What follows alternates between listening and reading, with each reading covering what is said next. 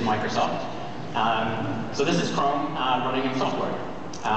It does pretty well with 20 fish, but if you go up to say like 100, or let's go to 500, you can see there the frame rate's dropping. We're under 10 frames a second.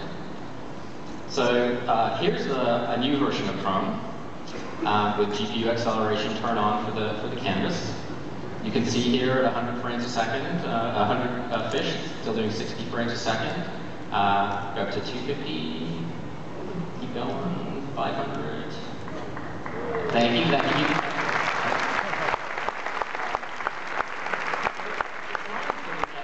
A thousand fish that you start to see it going. We're below 60 frames a second.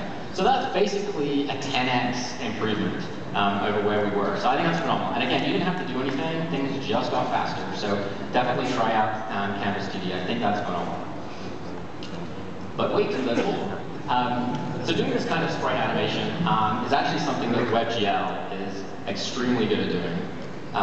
So our friends at Mozilla actually took the fishy demo and ported it over to use WebGL. So let's look at 1,000 fish straight away. Let's just jump to that. So that's too easy. 2,000. That's still too easy.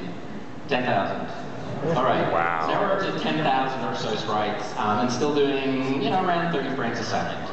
So this is another 10x performance improvement. And it's very easy to move that kind of sprite animation over to WebGL. It's a fantastic way to take advantage of the performance of a modern laptop. I think this is pretty phenomenal. Thanks. Yes, of course.